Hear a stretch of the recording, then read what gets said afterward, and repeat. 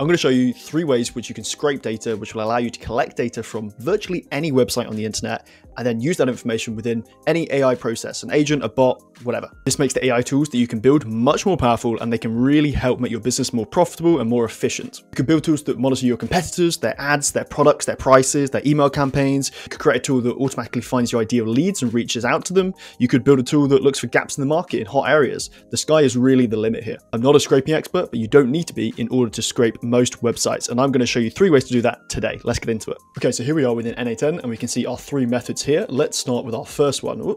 So our first one is using a very simple HTTP GET request. We are then using a code block, and we are then using AI to interpret the data which we're scraping. So what we're doing in this situation is we're going to a website, this website here. Let me close this for a second. We'll come back to this later. And we're going to try and get the price of this product. In another video, I showed you how you could build an automation to go through, and let's say this website was your competitor.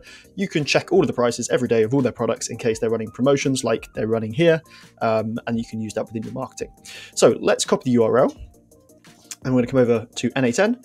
Let's open up our HTTP request. How this works is essentially whenever you're interacting with a web browser, you are running a GET request of whichever URL you're trying to access. So let's paste in that URL here. And what we are doing is, rather than displaying this like you would see in Google Chrome, we're going to get back the code. So if I go back over here and if we go to inspect, the code that you see on the right hand side is the code that we are going to return when we scrape this web page. In fact, let's go back to n8n and do that. So let's test this step, and we don't need to set up anything else. We're just going to make sure the method is get, paste in our URL, test that step, give it a second or two, and we can see we get back all of that data, and that's exactly the same data that you can see within here. Now, one thing you'll notice is that this is a lot of information, and if we're going to use this within an AI process, this is going to use a lot of tokens passing this into an AI model. So one thing that we're going to want to do next is take this data and we're going to want to clean it up. So if we click into this node here, we can see that we have a very basic JavaScript script, which is going to take that HTML that we generated in the last step, and it's going to clean it up. And essentially what we're doing here is removing any scripts, any styles, any, as it says here, unnecessary tags that are within that information, within that HTML that we don't need in order to get back information about the page. And if we run this, we can see that we're going to pass in, this is just a short version, but that's that massive long bit of HTML that we got from the web page. We're going to click test step, and if I shrink this down so we can see what's happening on the outside, we can see we get a much smaller condensed version of this page, but it still contains all the really important information. This means that when we then pass this on to AI, we are not spending thousands and thousands of tokens passing in a massive HTML file like this, where you can see we're going to be scrolling for hours, but we're passing in a much smaller bit of text, which is going to be much more efficient, but still give us all the information. If you want this code here or any of the information showed in this video, you can download it and use it yourself. Then head over to my Applied AI Club. The link is in the description. You can join for free, and it's got all of the resources from all of my videos in it. So that is the code that's running here, essentially stripping all of the scripts, styles, and anything else that we don't need, and giving us just the useful information. We can then run a AI process, which is very simply going to be using GPT-4o Mini, but you can use any model that you want, really. And we're asking it to tell me how much this product costs, use the information below, which was scraped from a website, to determine this. And then we're simply passing in that information here, which is our much condensed information. So if we run this, what we're going to see is it's going to come back, give it a second, and it's going to say, the cost of the Gymshark waffle shorts in Onyx Grey is currently £22.50, which reflects a 50% discount from the regular price of £45. And we could change this if we wanted to output it in a different format. And obviously we can then feed this data that we've collected into any sort of AI process that we want to. I've got a lot more videos showing different AI processes you can pass this data into. However, this video is really just showing how you collect that data. So you can see here, the first and the most basic version is just running an HTTP GET request on a URL and getting that information. Now, you will run into some limitations because this doesn't work on larger websites. Large websites will have protection in place because they don't like this a lot of the time. And if you have things like authentication, so you need to log into an account, if you need to take some sort of action such as closing a pop-up or running a search, if you're on a property website and you're searching for a certain property or a certain type of property or a certain area, you won't be able to do those things. So with this approach, you are going to run into limitations, which brings us on to method number 2. So method number 2 not only allows you to access more websites, as we're essentially using a proxy, but we are going to be capturing a screenshot of a page, and we're then going to be passing that image, that screenshot, into AI, into an AI model, and then we're going to be asking the model, what is in this image and then extracting any information we want. So let me hook this up and let's have a look at how this is working. So first of all, I have a edit fields or set fields node here, and this is allowing me to just set which URL that I want to scrape. So what I'm going to scrape in this example is my school community. I started this about a week ago. We've got a couple of people in there at the moment, but I want to get back how many people we do have in this, and I want to scrape that and automate it. So copy the URL. And I'm going to come across and I'm going to put this in the URL section. And we can see here, this is just going to pass the URL through to the next step. It just allows us to set which URL we want to scrape. So then we are going to be using a tool called Screenshot Machine. Now let's go and have a look at Screenshot Machine. Now there are a lot of screenshot API tools out there. If you Google Screenshot API tool, you'll find a lot. I quite like this one. It's got some free limits. I think it's about 100 a month, and then the rates after that are pretty affordable. So here we are in the dashboard. I will blur some of this information because the customer API key is private. So if we come across to API Builder, we'll be able to build our own API endpoint, which we can query in order to turn a URL into a screenshot. So we can enter a load of different bits of information here in order to say what we want to do. We can obviously say which URL we want to scrape, so which URL we want to go to and take an image of, a device, so that'll say what screen size, the dimensions, the format. You can do more complicated things such as a delay. So this might be useful if, to begin with, there's a pop-up which then disappears. We can also do things such as click a button, so we can say which button we want to click, so perhaps that closes a pop-up that appears. And you can see we've got a load of other tools that we can use. I'm not going to go into this in much detail, but you can see here that we can play around with any of this information, and that's going to change the information that we got on the right hand side. So what we're going to do here is I'm going to put in just a test URL. I'm just going to say Google, and that is just so we have the URL on the right hand side here. And then what I would do is just copy this, and I would bring it across over to n8n, and I would simply leave this as a GET request and put this into the URL. And I'm not going to do this because I already have it within here. One thing you will need to do is replace the URL with the URL that we got from the previous field. So you can see we can just drag this URL into this section here so that we are bringing the right URL. So I'm going to test this, give it a second, and there we can see we've got our data, which I can view.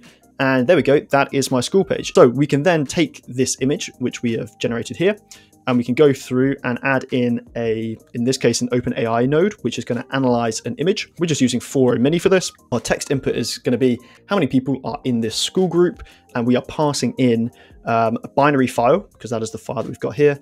And that's going to be called data, because that's what the file is being called. If we click test step, we're going to wait a second or two whilst it sends off that binary file over to OpenAI and analyzes it. And then it's going to come back and say the school group applied AI club has 17 members, which, as we can see, is correct. So there you can see this is our second method of using a screenshot in order to scrape data from a page. Now this has some benefits because firstly, it will get around some access restriction depending on which API tool you are using.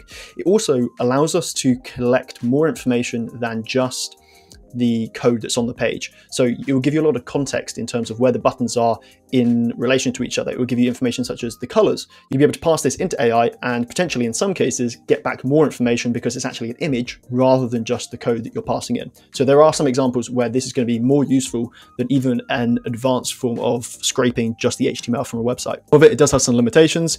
Besides a few of those things that we saw, you can't really authenticate, you won't be able to access larger sites, and you can't really take complex actions. You can press buttons here and there, but not really anything more complex. So let's move on to number 3, and let's have a look at the more complex way of doing it.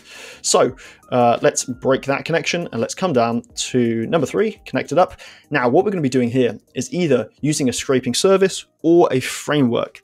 So there are several different ways of doing this, and essentially all of these parts mentioned in step number 3 is that we are setting up our own scraper. Now that is either a scraper through a tool such as Apify or Bright Data, or we're going to be using frameworks such as Playwright or Puppeteer in order to create our own scraping scripts and then hosting those scraping scripts on, it's hard to say, on something like Google Cloud Platform, and then we're going to be able to call it as an API.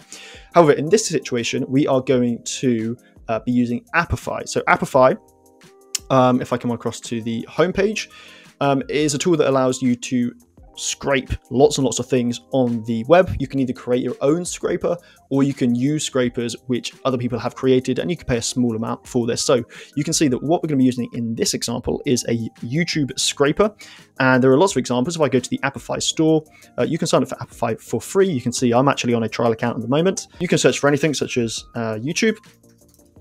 and you'll see there is a whole load of different YouTube scrapers, and they have different pricing models. They'll bring back information in different formats, and you can really find one that you like. So once you've come here and found one that you like, I found this one, which I quite like. You can see I'm going to pay $1 per 1,000 videos that I get back. And if I click into this, I can specify a few things. So first of all, I'm going to specify the URL for which I want to scrape. So this is the channel for which I want to get back information. You can see this is not a YouTube video scraper, but a channel scraper. And we can change some information, anything that we want to. Some more filtering down here. We can change some more things. Again, you can choose a different scraper if you want to have more options. There are scrapers which allow you to have more control over what you're scraping, but this is what we're going to do for this video. Then what we're going to do is connect to this via API. So up in the top right, we'll go API and we'll go endpoints. And we'll scroll down to run actor synchronously and get dataset items. We will then copy this, and we're going to come across to n8n, and we are going to open up this HTTP request node, which I've called Appify, and our method here is going to be get, and the URL is simply going to be that URL which we have copied. I've already got it in here, so I won't paste it again. However, we are going to need to put some body in. So we're going to select body, select JSON, and make it so you can just enter all the JSON yourself rather than having to enter each one of the properties. Then we come back over to Appify. Here we go.